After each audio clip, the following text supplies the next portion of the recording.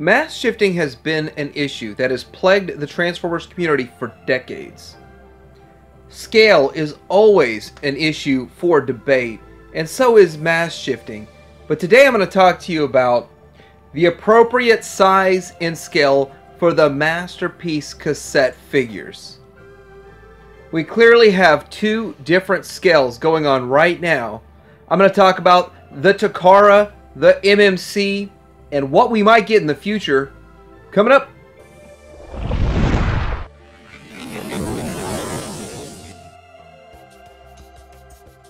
So it really all starts with the G1 era and the G1 Soundwave and the cassettes that came with them. And that really started out the whole size, the whole scale, because the show was based around this size and this scale. And the figure looked good. They fit in his chest. It worked right. It did what it should do.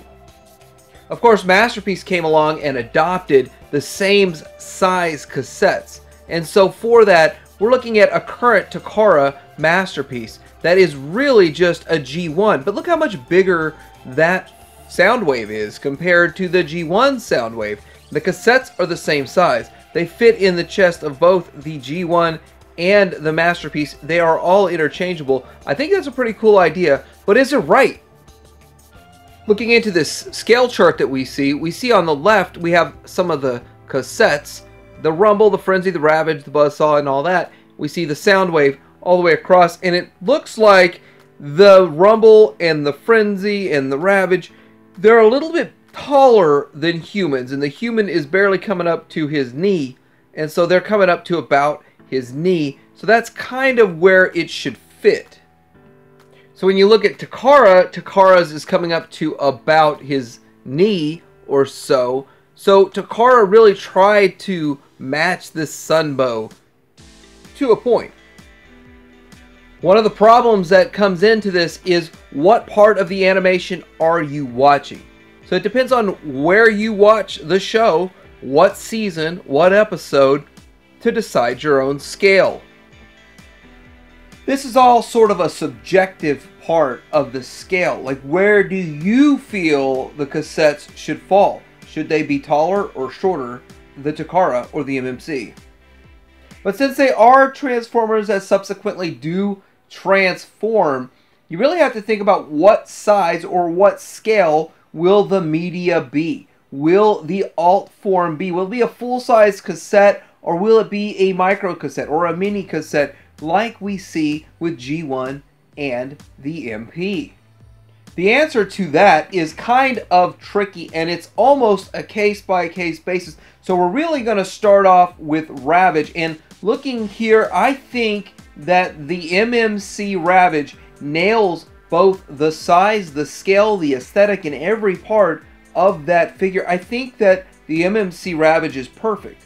The problem is there's no way to make the MMC Ravage transform into the chest of Soundwave unless you do the double up of the width, kind of like we see with the cassettes for the Legends figures for Magic Square. When you look at Takara on the left of this picture, you notice that is way too small. There is no way that matches the animation for Ravage in any frame.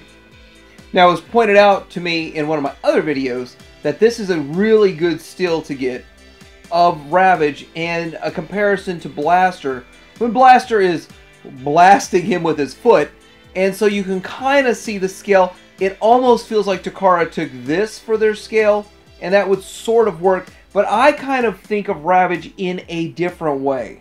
I kind of look at Ravage as a new scale, a Hound to Ravage ratio, and so I'm going to look at this Hound to Ravage ratio right now.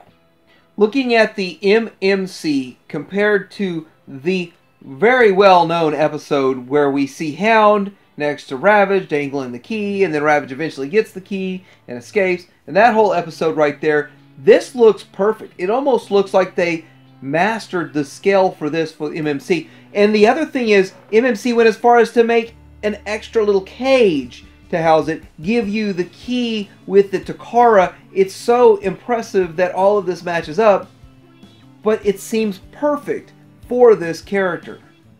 So looking at the next character, Rumble. And I'm starting to see a little bit of a trend here, and it really looks like Takara was closer to animation accurate, to Sunbow accurate than MMC. Now, I do think MMC looks better, but I think that there is got to be something that is directly in the middle of these for it to be closer to Toon accurate to me. I think it should be taller than Takara and shorter than what MMC gave us.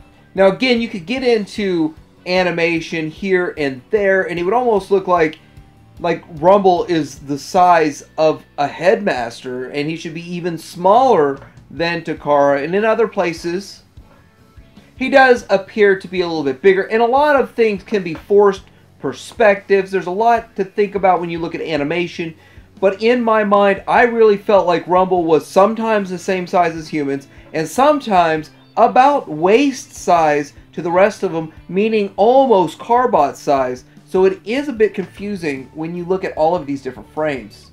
So getting back to the scale of these, I really think there should be a happy medium in the middle. And this is important later. When I talk about this later, there is more to this coming up.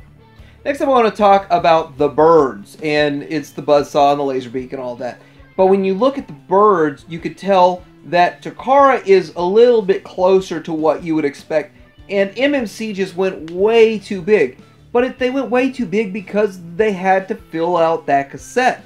When it transforms into a cassette, it's going to be a full-size cassette and not a micro cassette like Takara or like the original G1. But again, I feel like this should still be another happy medium in between.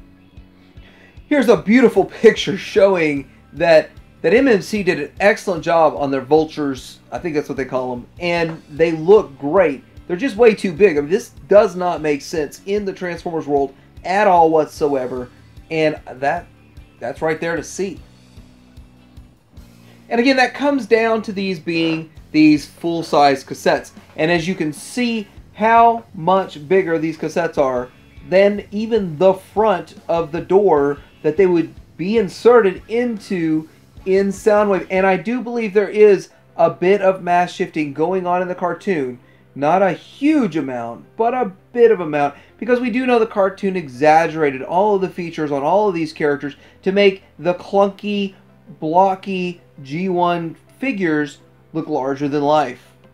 So I do want to toss in Ratbat and the KFC figures. And looking at this, KFC followed Takara. Takara is the leader, KFC's third party. They're not leading the way, they're just following. They were not thinking outside the box. They were just trying to stay somewhere that sells. Now, KFC gets a lot of crap for these figures, and I don't think they're bad. I think they're pretty close to on par with Takara. A bit of QC issues with some of them, but overall, they hit the aesthetic. They're pretty much what you would expect if you just got Takara and you wanted some Autobot tapes. So it sort of works for that. And with that, I commend them for even bringing these into existence.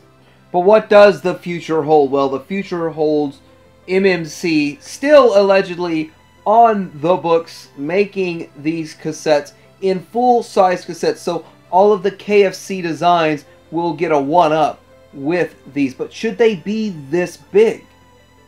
I do have to admit that when you make them a little bit bigger, it is easier to make them look amazing, to make them look perfect. We saw yesterday when I looked at the Magic Square cassettes, those looked great. They weren't 100% perfect, but looked really good for being extremely microscopic. So with this, I would expect MMCs to be the best because they have more room to work with. And whether everybody wants to admit it or not, I think everybody is looking forward to seeing what Fans Toys does with theirs. And I have a personal belief on why it's taking so long to get more information, more updates, or a release date on this. I think they're actually redesigning the tapes.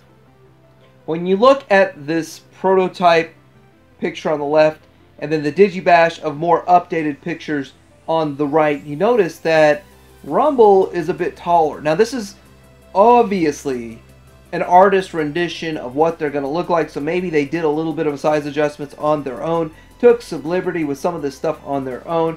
Maybe some of this is older designs, newer designs, I really don't know. But when you look at this, it makes sense. Maybe, just maybe, Fans Toys is redesigning these cassettes to make them even better and to make them scale better. Then again, I could always be wrong. And then there's my other theory. Man, I'm full of conspiracy theories today. I truly think Takara's got some sort of 2.0 Soundwave in the works. It would make sense. It would fit their business model well. And they haven't done many baddies. Not very many bad guys lately. All we're getting is one mold for a Seeker that's going to get reused 12 times. And so it would make sense that if they're putting all of their effort into a new one of these, it's been almost a decade. And by the time they would get it out in like 2022, it would have been a decade since they released this mold. And it sounds like up to them, time for a refresh. And if they refreshed it, what better than bigger cassettes that look more accurate, that are much better, and they don't get one-upped by the likes of MMC. So anyway, let me know what you think about this whole situation. I know it does kind of wear on collectors to get the same things rehashed over and over. Do we need any more cassettes remade? Do we just need to get out the MMC versions of the Blaster cassettes, the Autobot cassettes, or should we just get them all redone? Let me know what you think. What do you think about scale? What do you think about the mass shifting? Like, subscribe. Hanger out.